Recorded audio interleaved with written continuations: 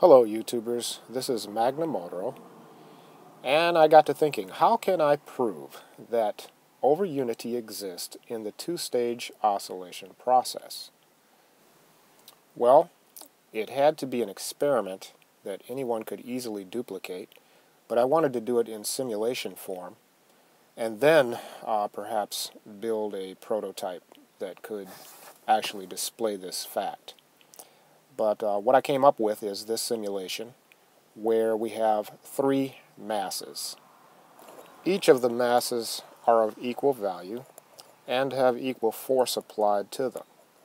So then, if the output mass is able to be accelerated faster than the input, then that is proof of overunity.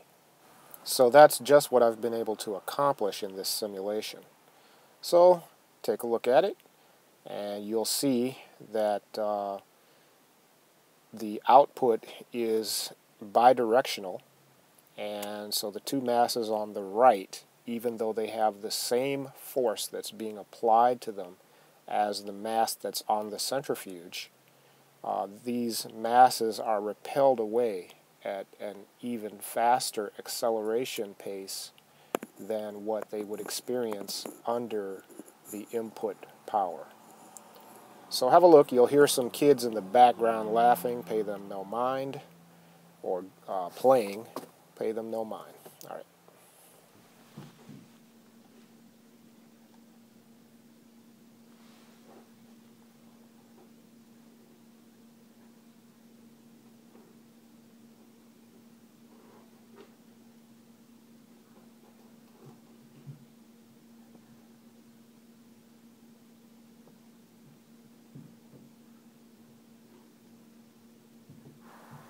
Thrust is applied to the centrifugal mass, and it begins to accelerate.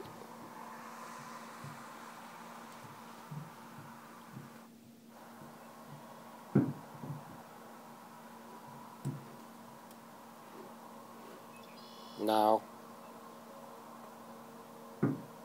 I hold on to the bottom output mass,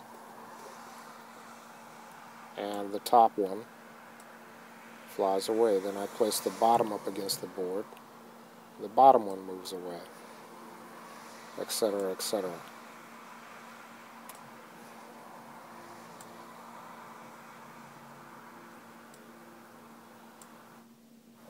You'll note that the output has more than ample energy to push the masses away, even though they have the same input force applied to them, pushing against the force pushing them away.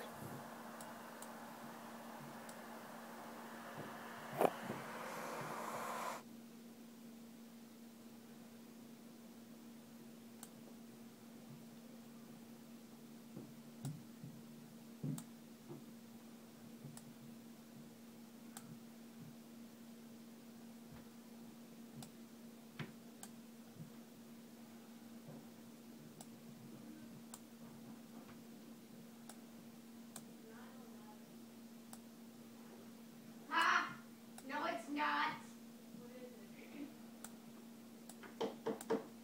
Oh, you mean the time? Yeah. I didn't read 9/11. Wow.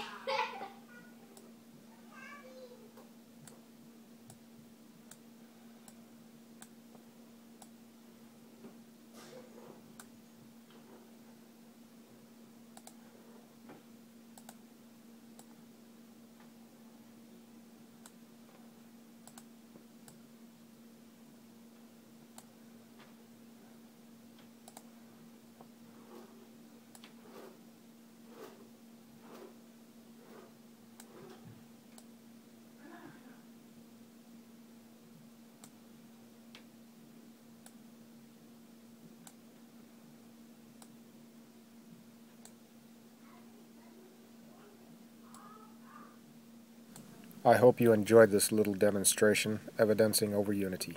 Thank you.